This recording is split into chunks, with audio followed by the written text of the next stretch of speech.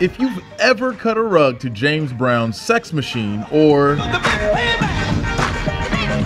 you've got John Jabo Starks to thank for those grooves. Come on, Jabo, let's get funky. Starks, who was one half of Brown's drumming duo with the funky drummer Clyde Stubblefield, died from cancer-related illness May 1st.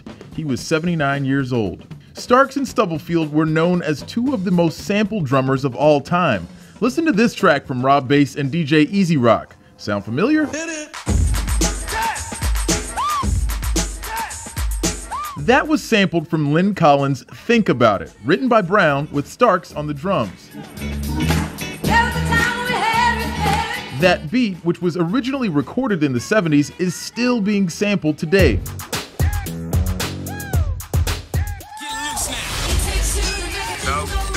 Okay, let's try one more. This track from 90s R&B group Total featuring the late Notorious B.I.G.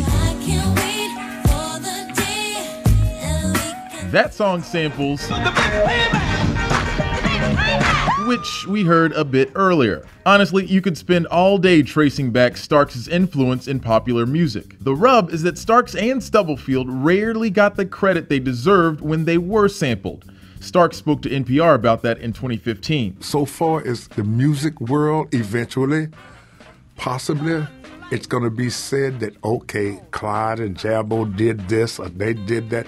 To tell you the truth, it doesn't really matter with me because I get respect from people that really mean what they're saying. It's not just talking or saying something. Starks is survived by his wife, 2 sisters, 2 children, and 2 grandchildren.